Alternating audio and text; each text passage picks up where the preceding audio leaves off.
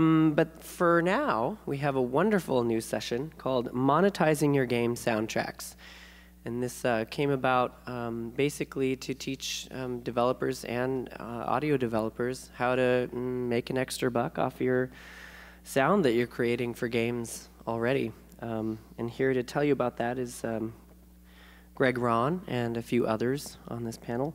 So a little bit about Greg. He is an award-winning composer and sound designer. He's been creating sound for music for TV, video games, social games, and mobile phones for over 16 years. His work can be heard on over 170 game titles. And he has clients such as Zynga, Playdom, PopCap, EA, all the big ones, Disney. He specializes in creating immersive soundscapes that are cohesive and highly entertaining for the end user. Mr. Greg Rahn, everyone please welcome him to the stage.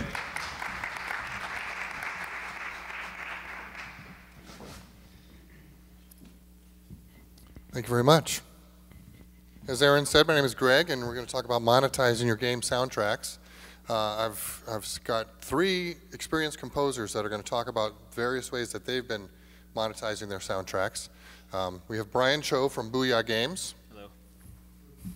We have David Weiner from Atomicon. And your host for the day, Aaron Walz, is also going to talk about his monetizing efforts and successes. Before we jump into that, I want to just put this whole social game scene in perspective a little bit. We're talking about music now, okay? So XM Radio has 18 million subscribers. Top 40 Radio has 80 million listeners per month on a monthly basis. 80 million, so that's pop radio, that's pretty big. Cityville alone has 80 million monthly players, and Cityville also has a soundtrack. So 80 million monthly players are hearing that soundtrack every time they play, of course, unless they hit the mute button, but we won't go there right now. Here's a little graph to kind of illustrate how things are stacking up. You can see Sirius XM and then Top 4 Radio. Social games, 250 million monthly active users. I got that number from Zynga. That's just Zynga alone. So that gives you an idea of the level of popularity all this stuff is experiencing. Here's a little bit of fan mail. One of the first things I noticed when I bought the Ramp Champ iPhone game was how original and meticulously crafted the music was. Just like the game graphics, the music is in a class of its own. Even if you're not familiar with the game, this album stands on its own, and if you love the game like I do, I don't know how you could resist owning these gems. Accolades to the composers. Here's one for Ravenwood Fair. Hello, I was wondering if there was any way I could get the track from Ravenwood Fair. I love it so much. The music of City Wonder on Facebook is so soothing, I think I'm just going to let it run for a while. So this user is going to use it as background music for his day, I guess. You know, he's turned it into a radio. Dear Creator, Brian, is this one from Nightclub City? Okay. Dear Creator, I love the music choices that there is in this game, but I would really love to download some of these songs from the game, but it frustrates me that I'm not able to find any of these songs on iTunes or FrostWire. So I was wondering if there would be any way to help download these songs, maybe find a way to post them on iTunes, because I'm pretty sure I'm not the only person that would like this. I hope you can help me to help others as well. So there's a demand there, obviously. Not all the 250 million users are going to be expressing this demand, but a small percentage of that is still a large number of people. So with that in mind, I'm going to turn this over to David Weiner from Atomicon. Yeah, well, actually, I'm going to stand up here. So my name's David, and I run a small music and sound design company in Portland called Atomicon. I also work at a record distribution company. I'm the manager of digital distribution there, also in Portland. And I'm a musician myself and a composer. So what I want to talk about is how, as a developer, you can actually make money with music. How many people in here are actually developers and how many are music people? Developers, raise hands, or people, music people? So, okay, so mostly music people. Okay, so then this is going to be more aimed at things that you could potentially pitch to your developer clients. Essentially, you know, how do you make money from music? Well, you sell it, right? Or you provide access to it, or you license it. So as a game developer, how does a game developer approach the sale of music? Because they're not music sellers, they're game sellers, they're game creators. Well, there's actually the same way that a music provider would. They sell it, or they can provide access to it. So as we mentioned, there's, you know, most games have music, and some of that music is good, and some of that is not so good. But what we want to do is provide developers with a way that they can actually make some money off of the music that they've commissioned or acquired and licensed to use. So there is some historical context behind actually selling soundtracks. It's not just, you know, it's not just game soundtracks, obviously, that people are interested in. People have been buying soundtracks dating back to like vaudeville and Broadway, and obviously feature films, you know. People buy soundtrack albums to this day for even games now, console games and PC games. People are selling the soundtracks. Some of them have been quite successful. In the past 10 years, really, in this country, game soundtracks have been sold on a larger scale, but in Japan, they've been buying soundtracks for games for decades. I think it's sort of a situation now in this country where there's a large opportunity for future growth in the area. I don't think many people are monetizing game soundtracks.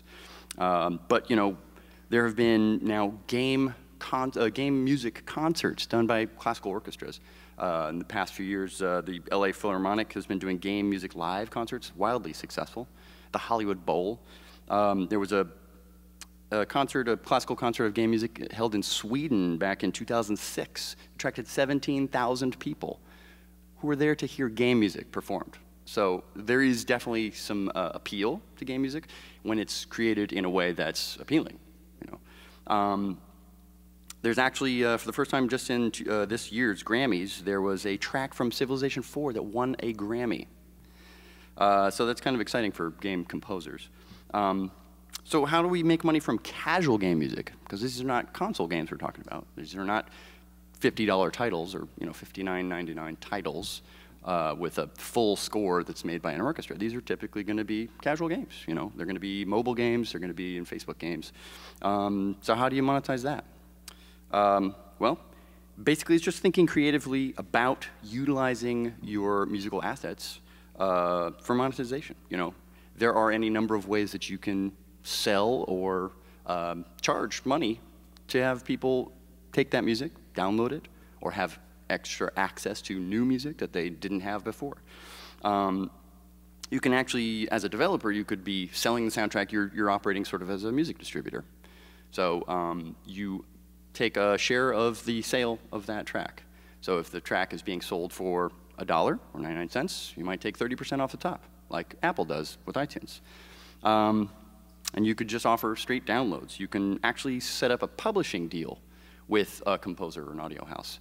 And that would be something that you may be familiar with, where essentially you strike a deal where you're owning half of the copyright in the music. So when royalties are paid on the use of that music, the developer who has now the publishing rights would collect half of any funds that are made from that track. And the writer, or the audio professional that created the music, collects the other half. As a publisher now, you're going to pay a little bit more up front to acquire the publishing rights, but you now have the ability to exploit that piece of music in any way that you want, not just in your game, but you could actually license it to an ad agency for a Coke commercial, and you'd collect half the money for that, and that's potentially tens of thousands of dollars.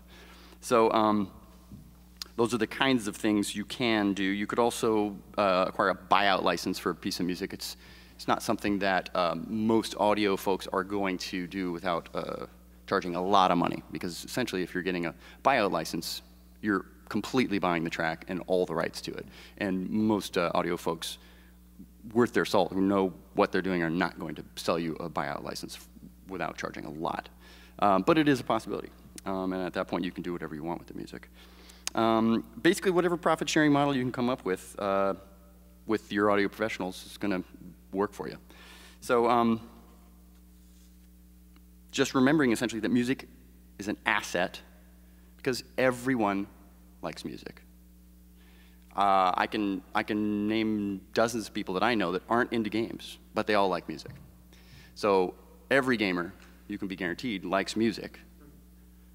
Not all of them may like the music that's in the game they're playing, but in those cases where the music is really an integral part of it, of the experience, people are going to be interested in buying that soundtrack. Because in a way, musical soundtracks are a way to re-experience that game when you're offline. So, you know, for instance, you bought the soundtrack to Star Wars back in the 70s. When you couldn't watch it on DVD at home, you could listen to the soundtrack and re-experience Star Wars, you know. And I have game soundtracks I've purchased because the games, I no longer play them, but I can listen to the soundtrack and sort of re-experience that feeling of being in that game environment that I really enjoyed. So music is an asset because everyone likes music. Use the asset. Think about ways that you can monetize that. I'm going to go through some basic successes and failures, sort of case studies that I've experienced personally. I released 2 albums. I'm going to go into a 3rd album that's a game soundtrack. The first one was the soundtrack for Ramp Champ, which was a fairly successful iPhone game. Came out about 1.5 years ago. And it had about 13 tracks of music. I did some of them. There was 2 other composers involved. I basically proposed to the developers that we release the soundtrack as an album in iTunes. And we actually added 2 bonus tracks and some remixes. So the total number of tracks on the album was 16 tracks. As you know, in iTunes, anything over $10, the album basically sold for $10. The game itself sold for $5. There was a direct link, easy access for the players. If they're listening to the soundtrack, they're playing the game, they basically could, buy the soundtrack here. They'd click on their iPhone, take them right to iTunes. They could download the soundtrack right there. They could buy individual tracks or the whole soundtrack. It was moderately successful.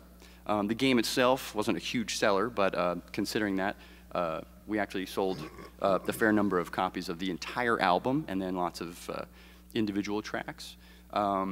We're sort of experiencing the long tail. We're still making some small sales on that album and came out 1.5 years ago. So, and the way that we worked out the sort of sharing of income on that was I served as a record label. The developer really didn't have to do anything.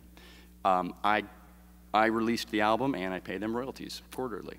And as the developers, they're getting royalties on the sale of the music because they enabled it and they went along with it and they put the link in their game. So that was sort of an exchange. I also pay the artists royalties, and then as a record label, I collect some money off the top.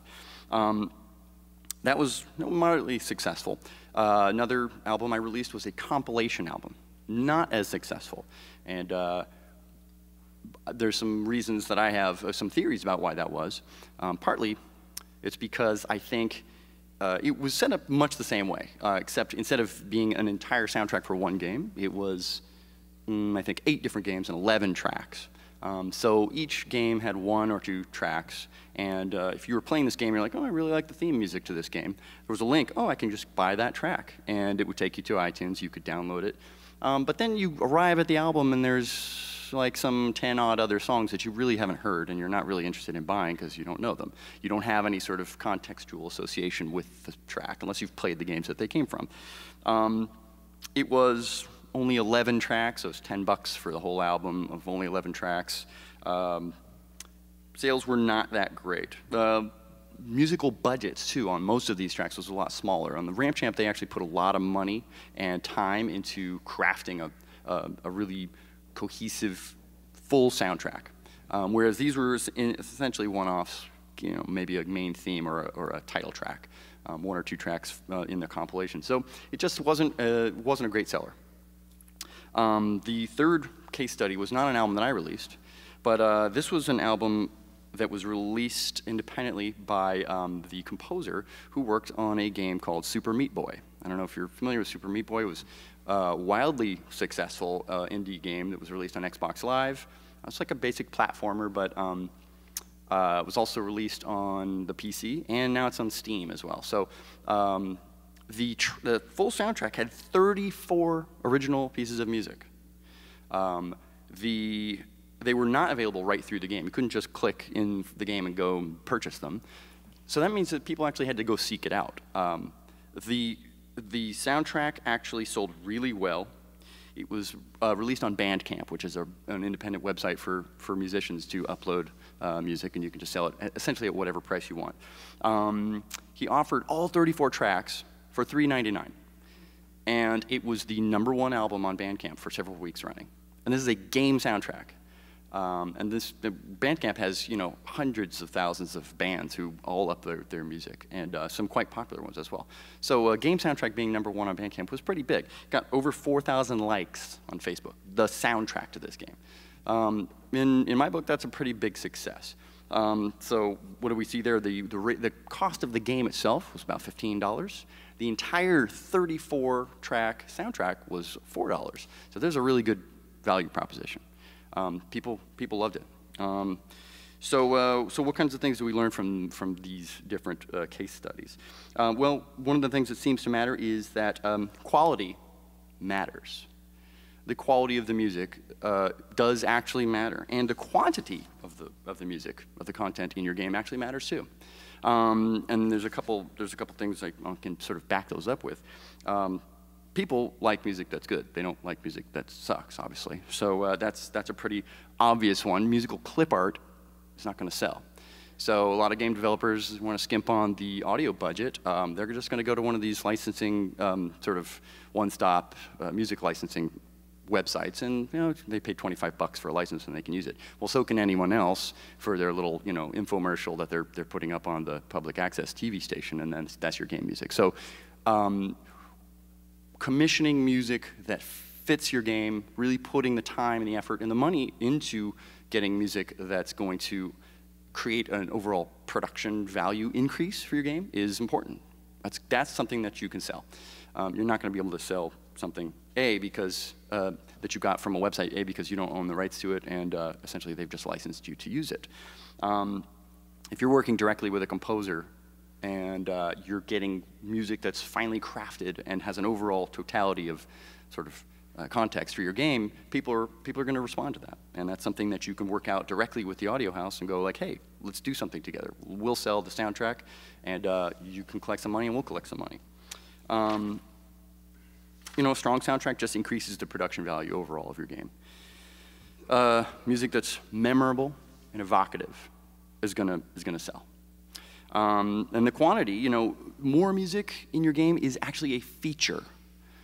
You can't advertise your game and say like, one original track of music. That's not a feature. You're like, oh, great full 3D environments and 24 levels of interactivity and one original piece of music. That's not a feature. But if you say and 30 pieces of original music, that's a feature. So that really pluses the production value of your game. And that's something that you can then, if you've got 30 tracks or even just 15 tracks in your game that are sort of cohesive, really feel like the game in audio terms, people will listen to that offline. If they really like your game, they're going to be like, I'll get the soundtrack, because when I'm done playing all 30 levels of the game, I don't want to go back and play the levels of the game, but I'll listen to the music and you get that recreation of that feeling. And more music selling at a low price is a great value proposition. People may, for like freemium games, well, they haven't really paid much, and there's maybe a micropayment system, and they're like, I think I can buy 20 tracks at $5. That's a good deal. If they like the music enough, they can even just chuck a couple of the tracks they don't like that much and still have a good deal. So, the more music, the better people feel about like getting a good deal. So some possible models for monetizing music in the casual game sphere. Developers can do things like customize the game experience, offering music to essentially like a musical skinning of your game. Your Farmville or whatever, you want to go goth. Maybe you pay a micropayment or virtual goods, and you turn it into Gothville. Now you've got a new soundtrack to go with it. You can offer an alternate playlist. Maybe people are getting a little tired of that same 1-minute loop, and they've been playing the game for hours and hours. Offer them, oh, well, here's a selection, a whole new playlist of music that you can purchase. Or you can, it's a virtual essentially a virtual goods, new playlist of music. You can actually offer musical downloads. And again, you just would share the proceeds with the artist in whatever way is equitable for both parties.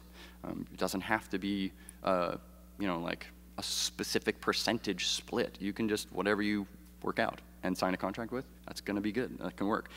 You can offer downloads directly. You're operating as a distributor, and you're just paying the developer. You're paying royalties to the artist. You're keeping some of that yourself.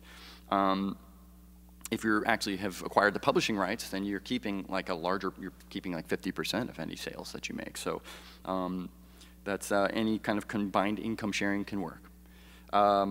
You can actually serve as a sort of a virtual record label in your game. What's to stop you from contacting a band you really like that doesn't have a record deal? Say, hey, we'll release your album and we'll sell it through the game, your entire album. What's to stop you from contacting 2, 3, 4, 5 different bands, or you know, jazz groups, or you know, whatever sort of musical interest you have? You can just make a deal with them, like, hey, we'll get your music in our game and we'll sell it, and we'll collect a little off the top and give you the rest of the money. I'm sure there's a lot of bands that would love to do that, especially with something that's got like 40 million players on Facebook. Sure, I'll give you my music for free if you're going to try and sell it to 40 million people. Go for it. And then just give me, you know, just pay me. So as a musician, that's appealing to me. And as a developer, it would seem to be appealing as well. I mean, any kind of game refresh that a developer is going to be doing, you know, new levels, new scenarios, new skins, you can throw new music in there. It sort of gives people an additional reason to upgrade to the title, or, you know, it's added production value. So essentially, what's the takeaway? I'm going to wrap this up because I think I'm just about at my 15-minute mark. Actually, I'm a little bit over, so sorry about that. Basically, just getting creative with thinking about music as an asset that you can monetize, as an asset you can sell. You're a game developer, but you're commissioning some music. You can work out ways to sell that, to make some money off that yourself. Music is a feature of your game. It's not an add-on. It's not just background. It should be a feature. You know, treat it as such, and you can make some extra money off that. You can just sell music, pretty much whatever way suits you and the artist. And I think with that, I'll wrap it up. I'll hand it off to Aaron. Thank you, David. That was great. Up next, we have Aaron Walz from Walz Music.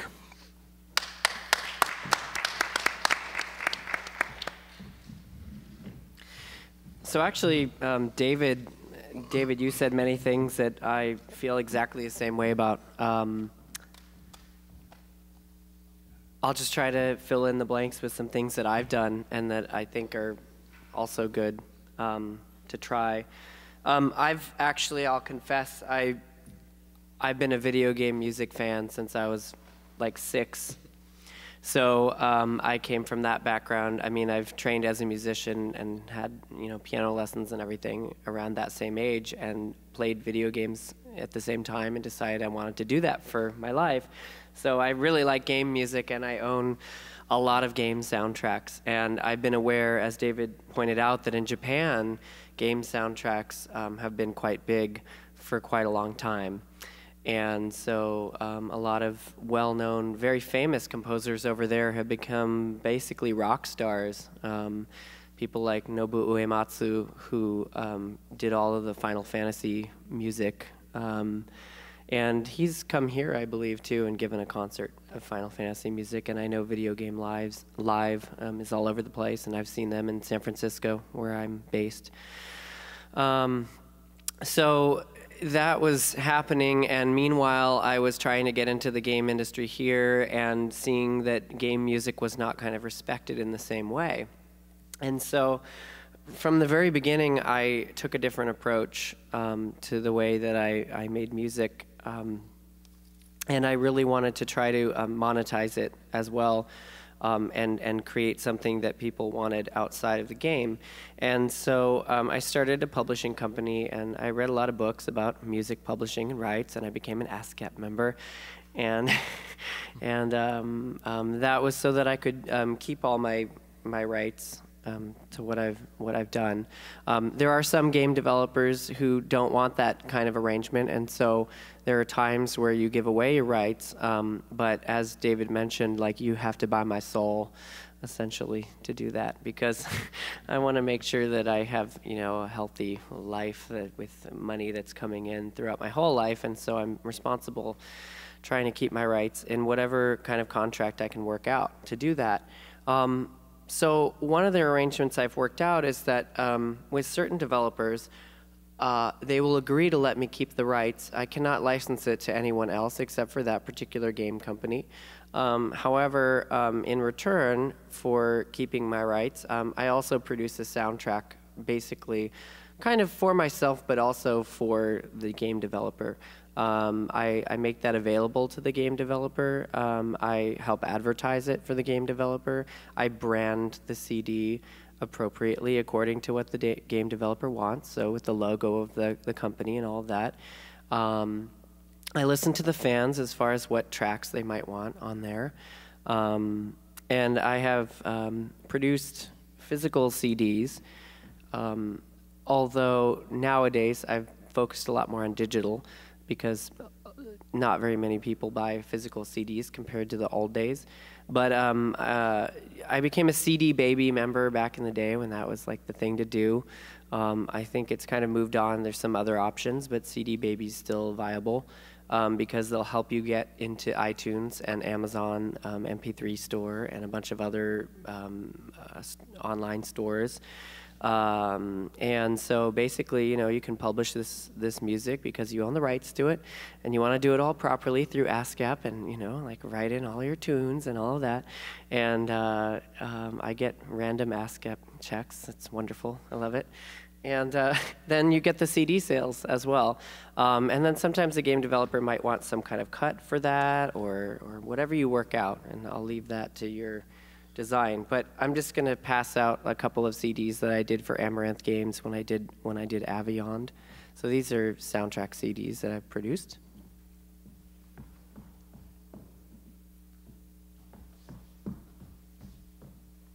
And so they're all on iTunes and Amazon and all of that, and it's wonderful because it takes care of itself. And CD Baby also and other stores that are around, like, they'll take care of the distribution for you, so people order them directly. And when they run out of stock, you send them more. So, and they do take a cut, but it's very small.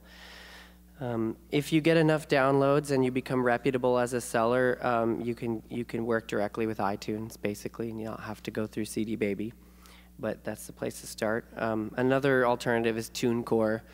And back in the day, they were the only ones that allowed you to just release digitally. You didn't have to have a physical CD because CD Baby required that you had a physical CD, but that's not the case anymore.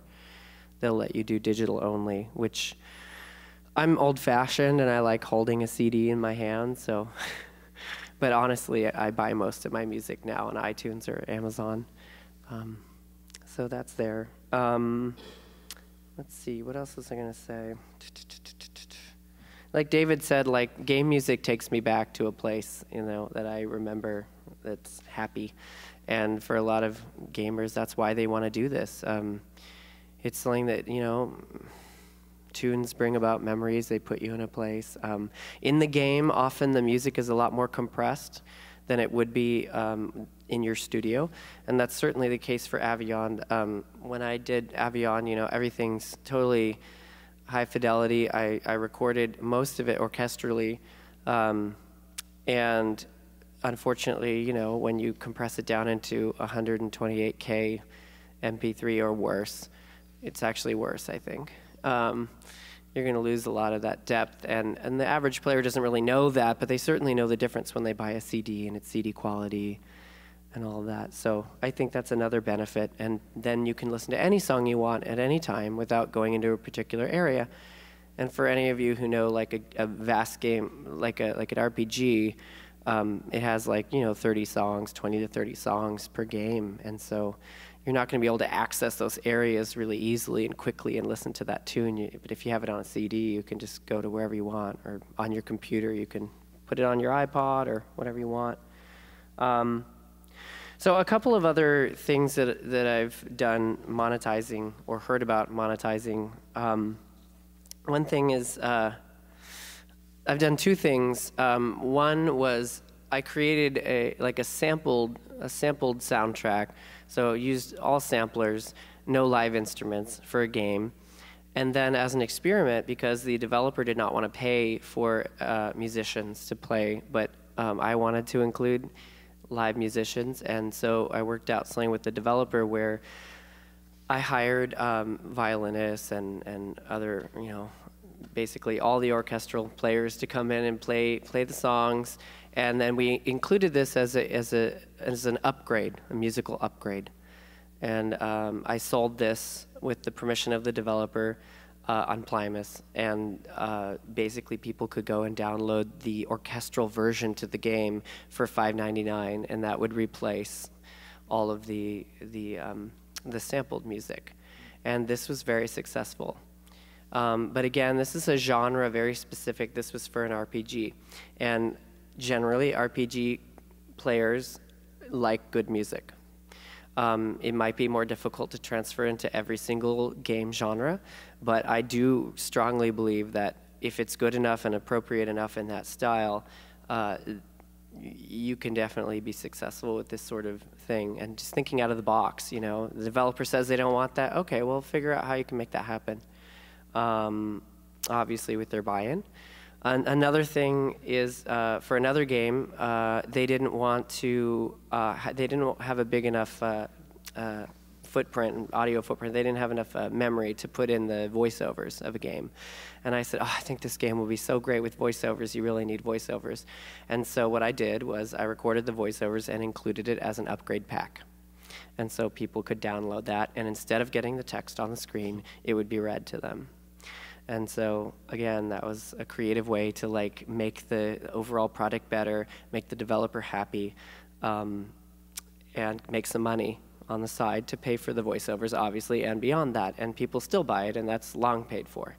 So that just continues to come in, which is, the more things you can do like that, because music business gets slow sometimes. And when you have those royalties coming in, when you don't have a lot of custom stuff, that's a real windfall.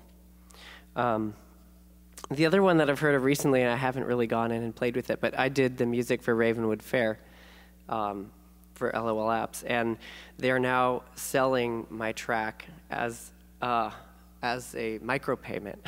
So you can play the music for a short time, and then I think it stops playing, and you have to buy it to hear it more, which is brilliant.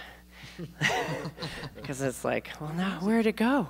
And I think they've added more tracks now. I'm not sure, but in any event, that kind of idea in the social gaming is I think that's wonderful because how many all of them involve buying special clothing and special quests and all of that, and involving the music I think is totally great. So yeah, there's that. That's kind of it. Let's see. I did that. Oh, so yeah, I was just going to say, I follow iTunes and game music a lot. I always log on, because back in the day when iTunes was, really new, I would log on and I would say, I can't buy any game music here. None. It's not there. I'd have to, find it online, and it wasn't for sale, so you just, download it or whatever, But, now it's not the case. People have gotten really savvy and smart, and I love that. And so, for example, Final Fantasy music, there was nothing you could buy online except for remixes. And so you'd find a lot of DJs would make remixes of Final Fantasy songs, or Mario, or Tetris, and there's, the One-Ups and several other, bands that do cover songs of games, and so they were all littered everywhere, but the original tracks, which I wanted those. I love the other stuff too, but I wanted the original soundtracks. They weren't there, but now they are. I'm just starting to notice it. They're all becoming so digitally aware, and I think that's a real opportunity, because it's happening in these are older games, a lot of them, and now they're just starting to pop up. Original soundtracks for Nintendo games that came out a long time ago are popping up. And so casual games and social games and mobile games, I think this is a major opportunity to just jump on that now, rather than waiting 5 years from now, when your game might be forgotten. So that's key. And I've bought several CDs from Japan and imported them. It's really expensive, but now I can buy them on iTunes, so I'm really happy. But I went I love Angry Birds, and I love this theme song too. And so I went and I downloaded it, you know. And then there's remixes that people did and all that. I just think that's really cool. So it's really happening. I mean, digital music is really happening, and the more you can create that's for sale, I think the less people will just steal it for free. I really think if you just put it out there, and you know, people are willing to pay 99 cents for a track. So I would just encourage anyone to try to work with the developers to monetize this, and whether they or not they want some kind of cut or whatever. So that is basically what I have to say. Thank you.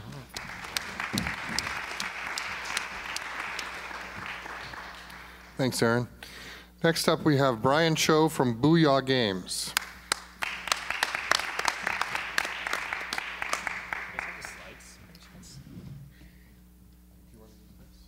I can just scroll through. You can scroll through using the arrows. Okay. All right. Hey guys, how's it going? Let's see. There you go. All right. Hey guys, so my name is Brian. I do business development and marketing for Booyah. We're a small startup in San Francisco that focuses on location-based mobile games as well as musical and social games. So one thing I really wanted to talk to you guys today about was our game called Nightclub City. It's, I guess, arguably the most popular music-based social game out there. Total installs, we hit probably around 19 million uniques. So over 19 million unique players on Facebook have tried this game out. And during its peak, we saw around 9 million monthly active uniques, 1.3 million daily active uniques, and we were growing around 140,000 new users per day. So, you know, of course, the power of social gaming, virality really made this game blow up. And just going back to the game, I think the way that it was created, I think this game came around the time when Farmville, Restaurant City, and Pet Society was really blowing up, so kind of the earlier generation of social games. And we wanted to create something that was like more edgy, more cool. That's something that we would actually play, you know, something that we could be passionate about. And I think this game really came from the core concept of music discovery.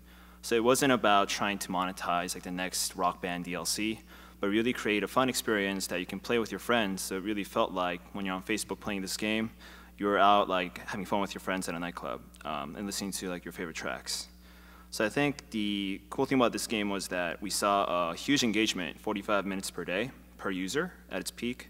And a lot of that was due to the fact that we let the music kind of run in the background, and we actually didn't try to monetize the music in the beginning. And I think what that led to was actually this game being very profitable, and users really, you know, giving us like 4.8 star reviews on Facebook. It won the best Facebook game of 2010 according to Inside Social Games, and it just got a lot of traction. And I think it's because of the fact that we were focused on delivering a great experience before we were trying to monetize like any of our users through the music or the MP3s. And what this led to was a huge engagement as well as impression. And what that gave us on the business side and marketing side was we were able to partner up with actual music labels as well as movie studios. So some of the campaigns that I'll talk about during the presentation, we worked directly with Disney on Step Up 3D, the movie. And by doing so, we were able to integrate artists such as T-Pain, Flo Rida, you know, all these like up-and-coming guys like Trey Songz. So we got a lot of like really cool hip music in there. And not only that, we were able to use some of the avatars from that represented these real celebrities. So within Nightclub City, you can actually throw a party and invite like T-Pain to come over and party with you at your club and like drink with you and stuff. And with Tron, we worked with them to create a Tron City. And if you guys seen Tron Legacy, you know, a lot of the music was produced by Daft Punk. So we were actually able to put in Daft Punk music into Nightclub City, as well as like have little Daft Punk avatars run around and party with you. So it's really cool. And I think the amount of partnerships, content, like monetization, it all came towards the end because we really built out this user base and we had crazy amount of impressions that we were serving every day. And yeah, I think that's kind of what really led to it, and that was like the secret sauce for us. So I can talk about one of our earlier campaigns. I don't know if you guys know an artist or a group called Far East Movement. They recently hit #1 on Billboard Hot 100, #1 on iTunes downloaded MP3 song. They just kind of blew up, and they were like in a small underground band before, based out of LA. and they were like a hip hop team. And before they ran with us, they only had around 13,000 fans on their Facebook fan page.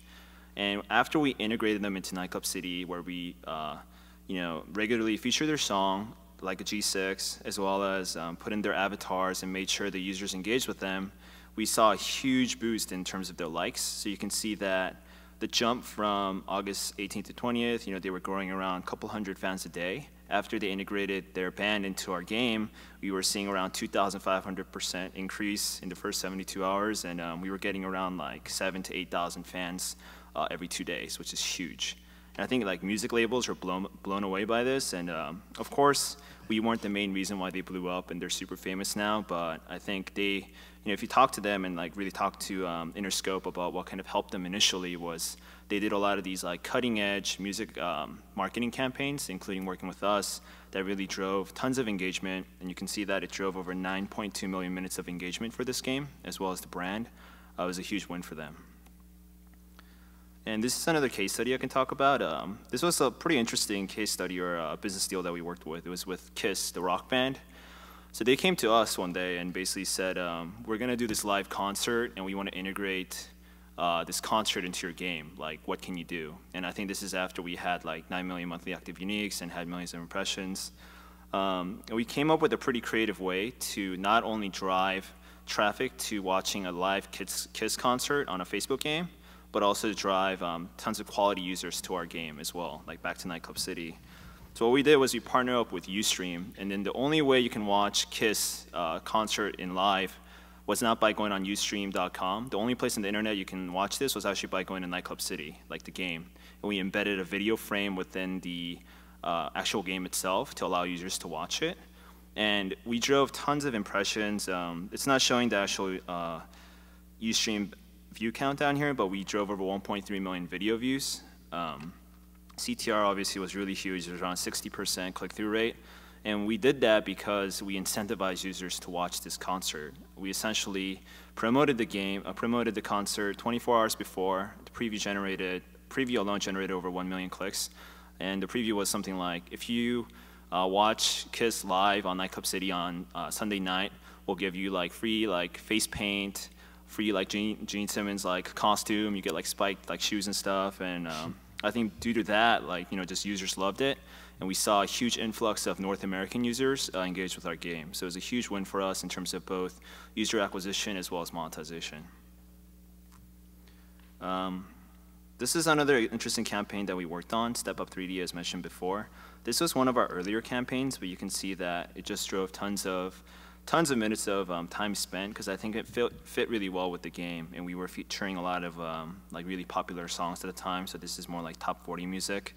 But yeah, in 2 weeks we generated like 270 million minutes of like engagement, had over 9.3 million plays on the playlist, and over 1,000, I think over 200,000 fans signed up for Step Up 3D Facebook fan page on the Disney Facebook fan site.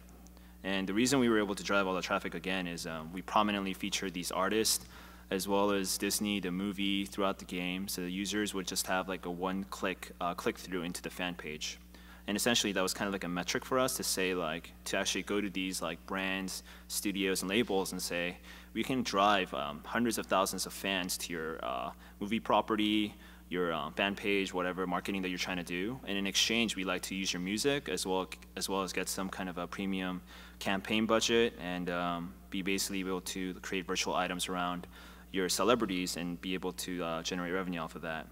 And I think the interesting thing that they came back to us on was that they said this campaign had greater reach than the 2 million listeners that they had on K-Rock. So in terms of ROI, it was like way better for them to work with us for just 2 weeks versus like going to a traditional outlet and trying to do a shout out. This is just kind of showing and recapping some of the campaigns we've worked with. I mean, it's been crazy because I think when we first started our company and really worked with a lot of these smaller artists, we worked with a lot of indie guys that just wanted their music to get featured. So we worked with a lot of like grassroots movement guys that had different kind of genres that no one knew about, and I think through that we really built out a loyal user base of fans, and they kept demanding more music. And throughout time, we were able to sign up like Lady Gaga, Black Eyed Peas, some of the really bigger music label as well as artists. And that really helped us monetize the game. And as mentioned before, for us, it was never about monetizing the music itself. That was a nice caveat for us to have. But essentially, most of our revenue still came from virtual items. What was the best part about the music, in my opinion, was that it made the game. I mean, essentially, without these high-quality music from like Daft Punk or Lady Gaga or any of our independent artists like Manufactured Superstars to like Sherlock Tones, we would never be the same game that we are today. And I think it just really comes down to trying to build a game first and foremost before trying to, put like a 99-cent forced buy for like an MP3 track. So it's a little different route that we took, but so far we've seen good success. And we plan to launch this game out in other territories, in Latin America, as well as mobile properties. So make sure you guys keep your eyes open for that. Thanks.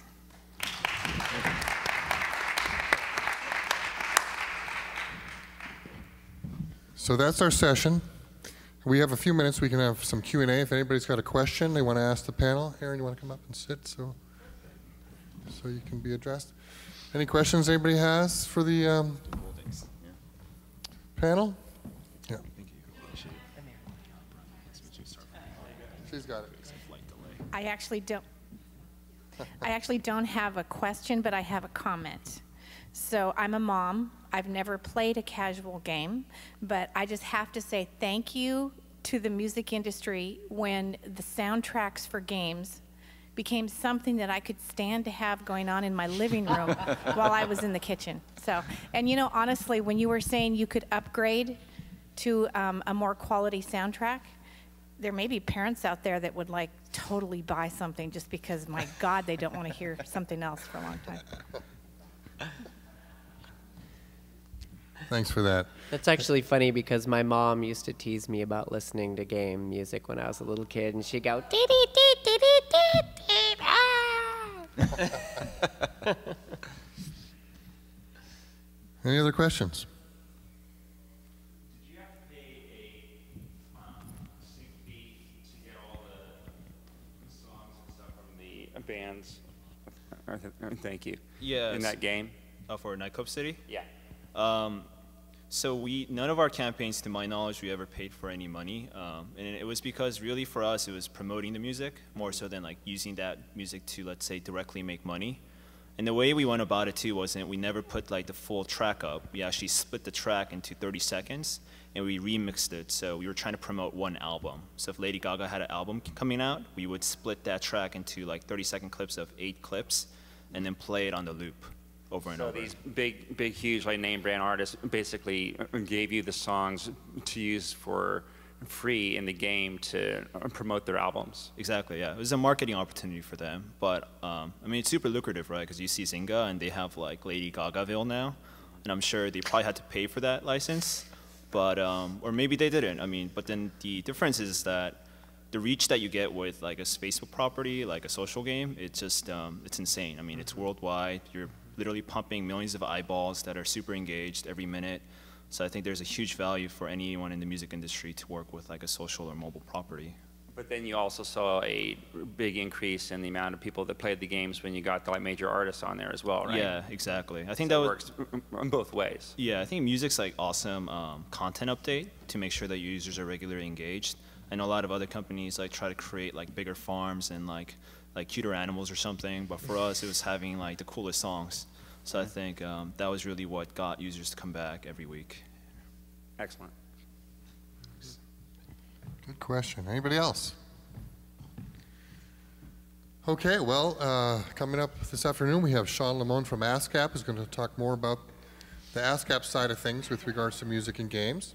We also have Mona Ibram who's going to talk about the legal aspects of it. She's an attorney, and so it should be real interesting. Thanks for coming. 5-minute break. And we'll take a 5-minute break. Thanks, guys.